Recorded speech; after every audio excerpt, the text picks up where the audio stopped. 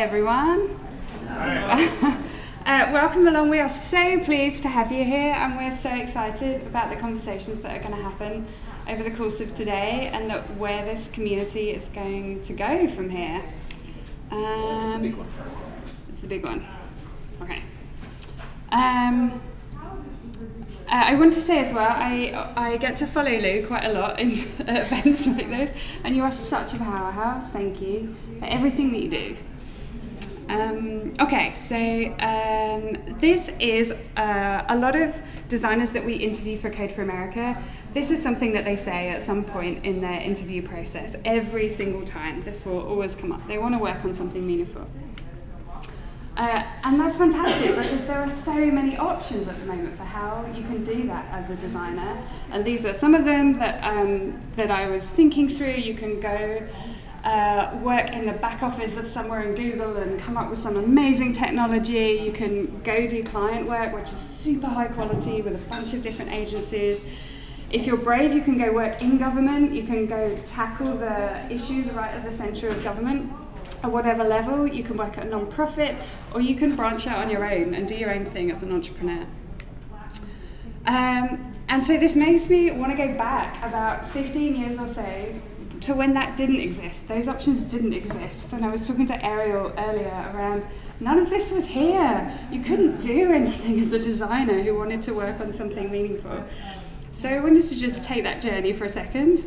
This was the stuff I was reading about the time that I was graduating, about how to be a designer, but how to use that role in a way that felt significant in the world around you. I was making work like this, this is vinyl cut letters stuck to the outside of a building, and then encouraging my friends to stand underneath it and look casual. Is it an advert? Is it not an advert? We don't know. This weird stuff. And a portfolio of things that looked exactly like that, and we're trying to tackle social challenges. And taking my portfolio around and speaking to different agencies in London, one of them said, your portfolio looks like a selection of Hallmark cards, which are like very sentimental. Oh, you have Hallmark, right? Invented Hallmark, sorry. And there was just nowhere to go as a designer at that stage. And then green shoots started appearing. So there was a group of designers working out of the Design Council in London that were using design in different settings, so in healthcare, in prison services, in rehabilitation, in schools, and they were starting to publish papers about them.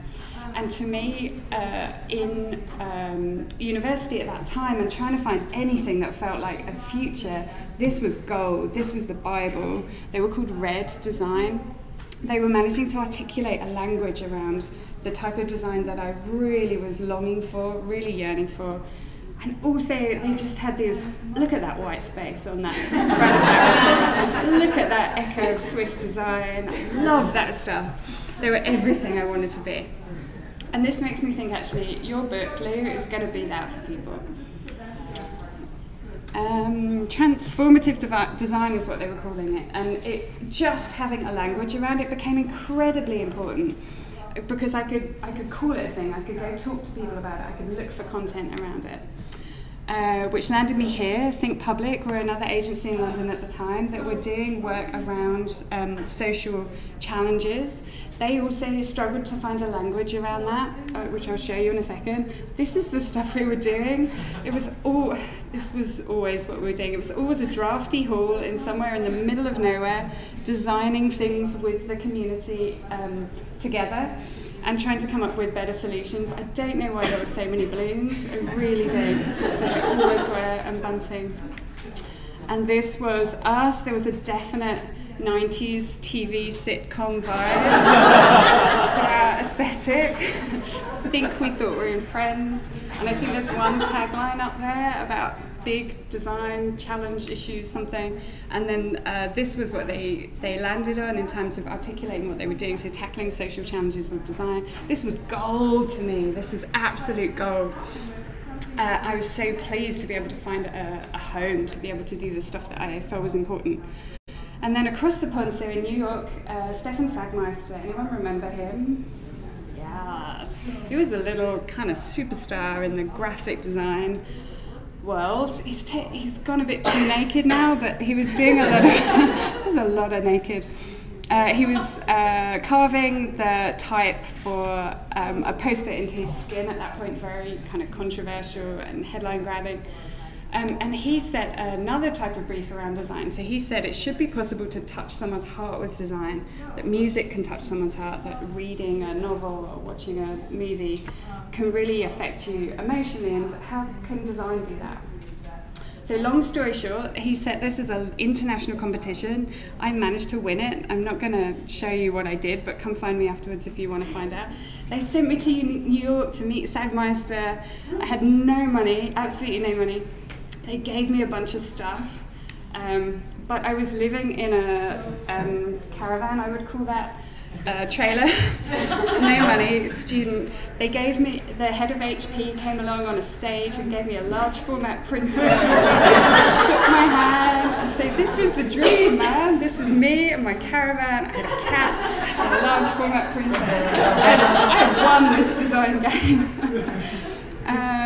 Okay. Sagmeister is a good person. I had no money and was in New York for the first time. He was like, you should go to galleries. I was like, I have no money. And he paid for me to go all around Chelsea galleries and just go do a bunch of stuff. Good man. Don't get naked with him. Which I didn't. So anyway, back to... bring it back, back to 2019. And back to these options. So as a designer, you can work at a non-profit. I wanted to talk a little bit about Code for America. It's our history has meant that there are some misperceptions or some myths around what we do. So I just wanted to share a couple of examples of what we do to give you a good sense of that. And as a non-profit, I've been inside government, inside federal government, and then inside local government, or working in partnership with local government. The difference to me for a non-profit is that we definitely occupy the intersection between the user and government itself. We're able to set our own scope and determine our own specifications and work towards them, so we're in control in that way. We often get to do the work that inside federal government we kind of never got to reach. Once you've kind of done the MVP, then it's often, you're often on to the next priority. But there are cons as well. So we often have to prove the case for what we're doing at the same time as we're doing it. So there isn't a sense of getting the work signed off and then the freedom to work on it for the next couple of years. And we also have to, we're a non-profit, so we have to find the leverage and the power to be able to have the impact that we want to have. Nobody hands it to us. And so a lot of the work is making a case for the thing, creating the power for the thing to have the impact that we want to see at the same time as doing the work. So a couple of examples of that. We often use products and building products quickly to create the power needed for lasting change. So across the US, 40 million people rely on safety net programs like Medicaid, food assistance, and then a string of acronyms, so TANF, LIHEAP, WIC, to relieve the effects of poverty, so to prevent them falling into the cycle of poverty that is then very difficult to break. But across the US, there are large gaps in the participation of people who are using these benefits, even if they are eligible. And in California specifically, there is a really large participation gap in the people applying for food assistance who are eligible. We think this has something to do with it. So this is the application form for food assistance in California. It's a little clunky. It's around 50 pages or so. Takes about an hour to complete. It's not mobile responsive. And it's pretty typical of the standard of application for any benefit across the country at the moment. And we know that because we applied for 5 different benefits programs, the top 5 benefits programs in every state across the US, the same programs, and then we're able to start to diagnose what's the baseline out there, what's the quality of service provision like. And it's pretty low. So there's a couple of screens here, but there's a bit of a horror show of usability examples that we've got, which some of it's going to be shown at Summit over the next couple of days. And what you'll often see, which you can see here, is that they're mirroring, this is pretty much a form that would sit on a caseworker's desk, and they would fill out for each person, and so they've built the service pretty much to mirror the form. And if you're trying to use that on a mobile, on a cell, sorry, oops, this does its same thing, this clicker. Okay.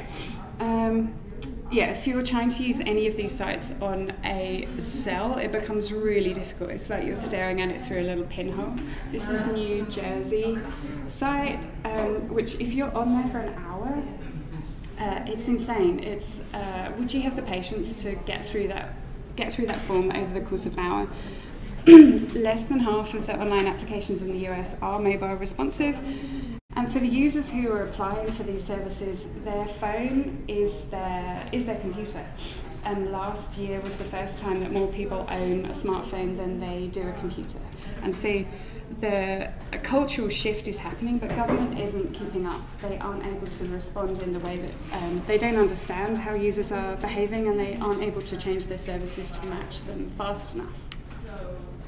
And it's not just the application, so this, which you can't read, I realise, is the communication that you would receive if you were on 5 benefits programs at the same time, which is pretty common. And so this communication, which this is some of it in detail, will not come to your phone, it will come through the mail, so letters in the mail. And some of it will land on your kind of portal, local portal, and you have to go in and look at it. But just the volume, just the volume that you can see across 5 different benefits is almost a full-time job, just keeping up with all of that communication and what you're required to do. And so there are some simple answers to this. Building a better product is a quick way to be able to start to create change in the system. So we're not wedded to the products that we build, but we do use them to be able to create leverage in a space. And so this one's pretty simple. In California, just create a better mobile user-centered application for food assistance. That's kind of the easy bit. Then it starts we call it Get Cow Fresh. And then it starts getting complicated. So California has 58 different counties.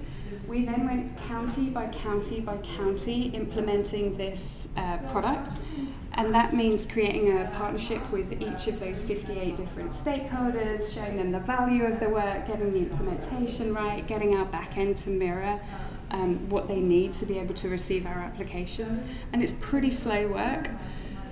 With the overall aim of reducing the participation gap in California. And so I think we're about 5 years later, something like that now. We're across all of California as of this week. We have last week we had our highest application volume, which was around 3,800 in any one day, and so 800,000 total and climbing. And we have a pretty good set of outcomes for people that are opting into. There's an online chat and there's notifications that come up during the day. Caesar is here, who answers the online chat. Where are you, Caesar? Ooh, who's answering those calls today now? All right, today's a quiet day. And so that's California, and we're starting to see outcomes. We're starting to be able to create evidence that is incredibly compelling to the state. We're also able to create a feedback loop. So we've got enough data now on the scale of system to be able to show back to counties and say, these are how all of the different counties are administering this service, and these are the drop-off points, these are where things are going wrong. But there's so much more to do across the entire country. The ability to create high quality services that people can use when they need to rely on safety nets support is really low at the moment. And so we're doing pilots in a handful of different states across the country to be able to start to create proof points of how things can change and what could be different.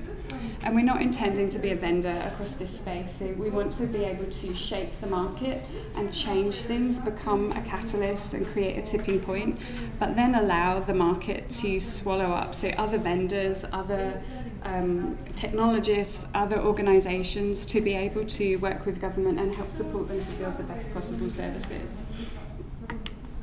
And then what's interesting that falls out of this work is that especially from a design perspective, so there's a stigma attached in a lot of cases to receiving safety net services, and yet the majority of people will, or half of all Americans will use Snap in their lifetime. We have on the current product an open text field at the end of the application that says, is there anything else you'd like to tell us? Which I don't think we'd be allowed to do in government, but non-profit. And these are the types of stories that come through. So people are quite reluctant to be able to ask for help. But the media often spins them as kind of takers rather than people that have hit a hard time and need support.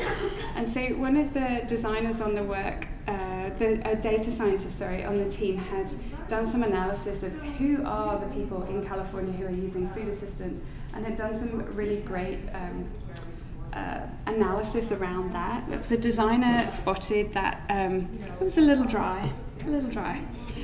We were going to publish it, but it was very much a data science paper, and so started to think about how can we bring design and visual communication to these findings and be able to publish them and share them in a way which starts to break down the stigma around who are the people that actually use food assistance in California.